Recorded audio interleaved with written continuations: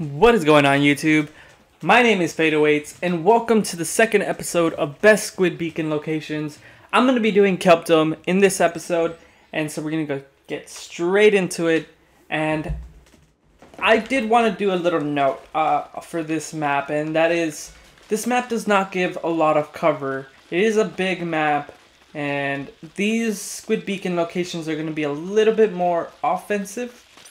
But there is just a little bit of defensive locations where you could put your Squid Beakons. So the first location I wanted to talk about is actually going to be behind this wall. And the reason for this one, again, this is a little bit more defensive.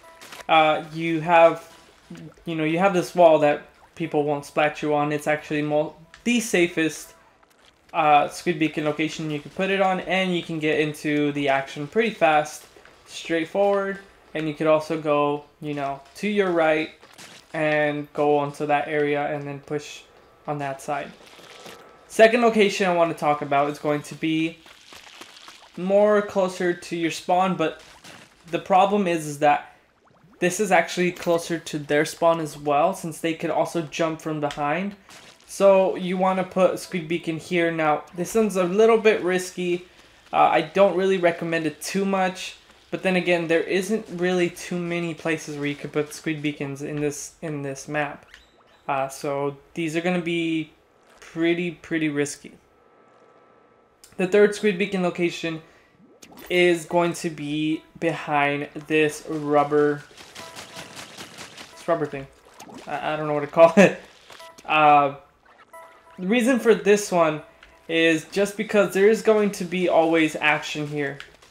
Whether it's like splat zones or tower control or any sort of, ranked or turf wars, whichever one, it's always going to be in the middle. So a lot of people are going to be shooting on that corner. They're going to be trying to shoot everyone that tries to go on top of their little thing whenever you play ranked. But if you don't play ranked and you play turf war or you play anything else, this is going to be one of the big locations where you could just jump straight forward and go around and then just jump straight in. So again, switching my ink, so this is going to be a little bit more offensive. Let's see if it changed it. Yeah. So for the more offensive based Squid Beakons, and we're kind of going to do kind of the same as the last video, but again, there isn't really too many locations that I could, show you guys. But one of my favorites is actually kind of the same as the other one, and it's behind this wall on the other side. And the reason for this one is just because, again, a lot of people go on this area. They mostly go straight forward into over here, or they go on top and then they go straight in.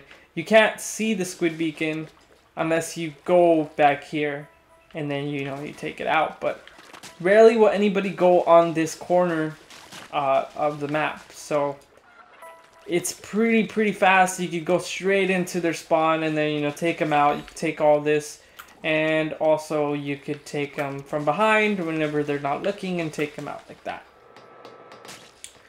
And I believe that is all the Squid Beakons for this location. Every other location would be very risky, and actually would be taking more of a risk than just swimming in between, this map. So that's the only really big offensive one where you want to push them back. That's the only one that I know of. So that was the video for Kelp Dome. I know it was pretty short, but again, there's not really that many locations where you could put Squid Beakons. So I hope you guys enjoyed. If you do know any locations, please leave a comment below. And if you do like this series, please give this video a like. It really helps me and motivates me to make more. And I will see you guys in the next one. My name is FateAwaits. Stay fresh, you guys.